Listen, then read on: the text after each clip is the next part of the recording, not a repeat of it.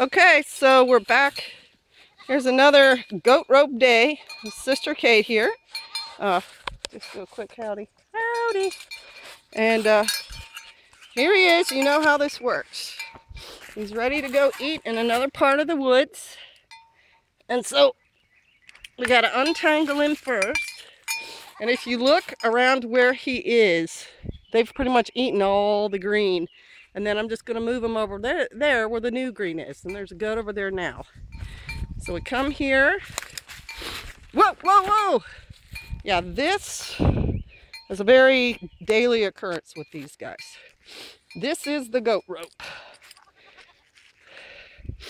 I swear I want to have a competition on Shofar where all I do is give somebody 3 goats and get them to walk 100 yards with them and not get tangled up.